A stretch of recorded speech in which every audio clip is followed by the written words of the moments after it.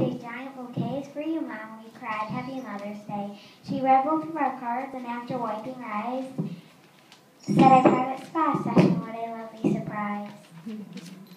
We took Mom to the kitchen where a spa was set up and served her black coffee in an extra large cup.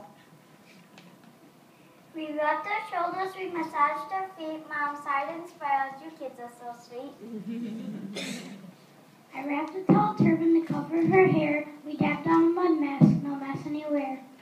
I painted her nails with glittery fun, a top coat of polish, Viola, manicure done.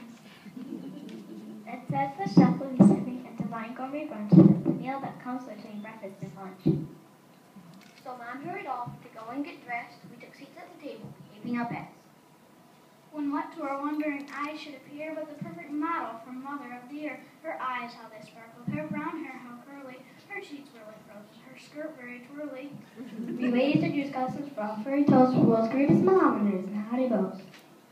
Mom thanked us for everything. It brought her such cheer. She wished there could be Mother's Day every day of the year.